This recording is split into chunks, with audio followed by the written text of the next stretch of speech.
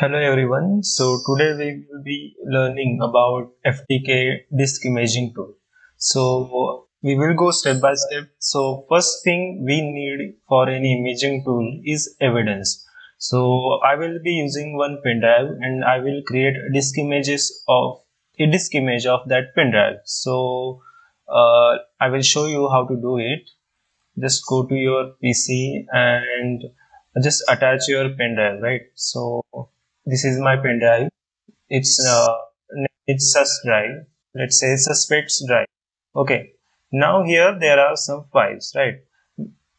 There might be a case that the victim suspect has deleted files from his or her storage device. So we will simulate that also. Let's say I I will delete this Usain Bolt's image.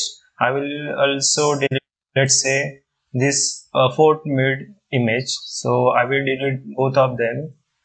Uh, I will delete this permanently. Okay, remember this. These files you won't see those in recycle bin. These are permanently deleted for Windows. Okay, and this file, fine. Now I will show you also recycle bin. In recycle bin, these files won't be visible. You can see here, those files are not here, right? The both images are not here. These are recent deleted images, so you can't see both of them here. So both of those images are permanently deleted. I will close recycle bin. Now you can see this is my pen drive. Now first of all, I will go to like installation. So basically, FTK is managed by Access Data Company. They have a lot of renowned tools for forensic. So I will just tell you how to download and install.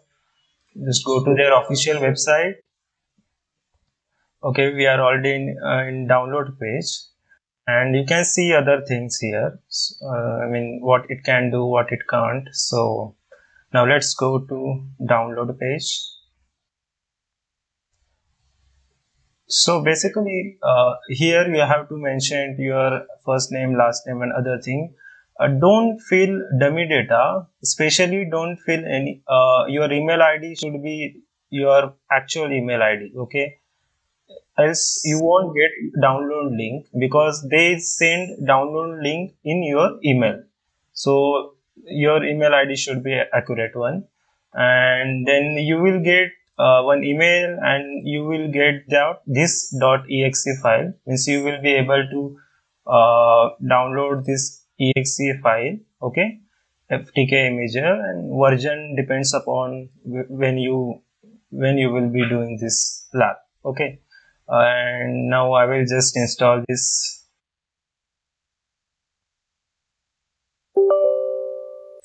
Okay, so let me shift this here.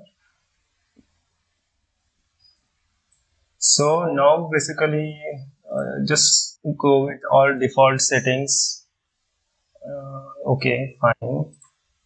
Install, launch. Okay, so this is I will say default window of FTK imager.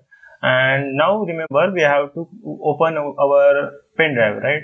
That pen drive. And usually remember one thing that this is not directly, usually we use a hardware device like write blocker. So my pen drive won't be actually directly communicating with FTK imager. There will be a write blocker to ensure that evidence is not altered. So we are not considering that here. So we will directly open our pen drive. So I will add evidence item, physical drives. Means there are different, I will say, evidence type. You can even create image file.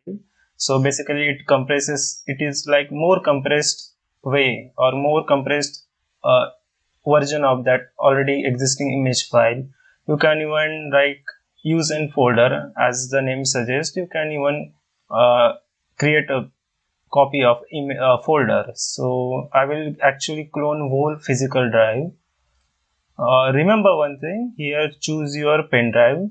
Okay, don't choose your actual hard disk or SSDs. I will choose my that pen drive and finish. And now we will see what's actually inside pen drive of that suspect. Let's go to root, and here you can see these are the files which are present in pendrive, and you can see here that actually we deleted both of those files permanently, right? Windows was not able to recover that, but you can see here that I can FTK is able to like find out this already deleted files, and even you can export these files to any your like Windows directory, right? So you can recover the deleted files. So this is actually how you open any evidence file. Now let's say I want to create disk image of this, or I will say I want to image raw image, right? Or evidence. So what I can do is basically I will go to file and I will go to create disk image, right? So again I will choose physical drive. Next, again choose your pen drive. Finish. Okay, fine. Image source is fine. If you want, see here, it's already checked that verify images after they are creating. So basically it checks the hash values and compare the images, and you can here create directory listing of all files. And I will say yes, I will click on that because my pen drive is of around 8 GB and there are not too much directories. But if you are doing on actual hard disk or SSD, like, so there are lot of this I will say directories, right?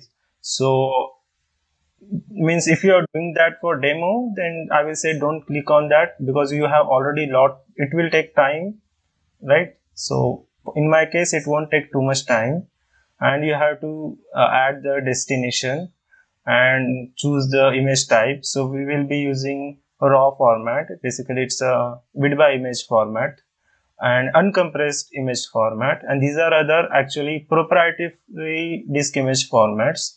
So I will go with raw because it is compatible with each and every forensic product related to imaging. Next, case number. So basically you have to enter right regarding case. Let's say FTK01, FTK01. uh, it's the evidence number. Okay, so again it's the first evidence for this case. mm, Pen drive of ex NSA employee, let's say examiner, let's say mm, John Cena is forensic investigator here. You can add anything. I won't add notes. Let's go to next. I will store the image file on my desktop. So on desktop, file name. So I will say PD image. Obviously, basically in real scenario, your names actually contain date and other things usually, but here in demo I won't do that. So PD image is fine, and we don't have to write extension, so don't write .dd here. Okay, fine, and everything looks cool. Okay, start. So it has started creating image of our pen drive. Okay, and it will be stored on desktop with the name pdimage.dd. So FTK has created image file, and you can see here the a summary, I will say, of images and the hashes and hash value, whether they match or not. So you can see here match. So no bad block found in image. So basically our evidence is authentic, right? Now I will close this. I will close this. Fine. FTK has created evidence on desktop. So before checking that, I will remove the current evidence. So just like right click on the my pen drive or your evidence item and just remove that, and then I will close FTK, and you can see on desktop it has created image files, and it has also created the directory listing. So these are all image files, and I will open the directory listing. So let me show you the full name.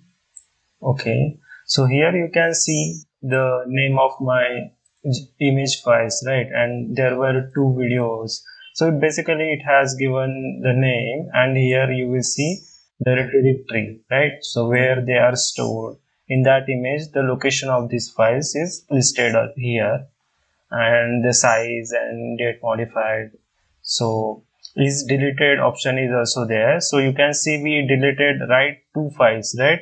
So here you can see yes and yes, and it is in front of Usain Bolt and Fort Med image. So it has correctly detected even deleted files. And so this is all about FTK and FTK imaging tool. So basically I will say we first created one sample evidence in our pen drive. We deleted two files, so permanently we deleted those files permanently. Then we installed FTK imager, we opened our pen drive in that, then we just saw deleted files also. Then we created evidence image file .dd files, and you can see these files here. And we also got the directory listing, right? So basically directory listing aids you in knowing the structure of the storage and how, I mean, logical storage allocation, and the directory is created, a directory present in that suspect storage drive. So this was all about FTK. So do like and subscribe. Thank you.